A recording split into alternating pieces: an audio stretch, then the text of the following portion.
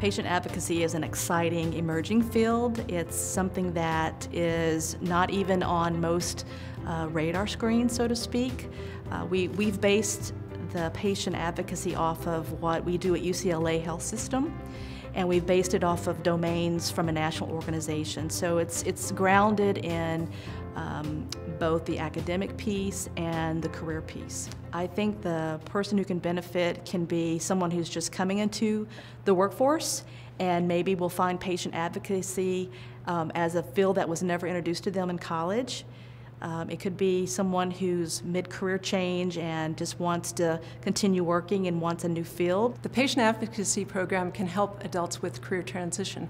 For example, a nurse who might want to transition from bedside nursing into a broader scope of working with patients, their families, and the hospital system to help solve problems. So new that there's probably 25 different job descriptions that we found that fit the description of some portion of what these people will be doing in their respective medical communities. The settings where patient advocates can work are varied, and I think that's going to help out with job placement.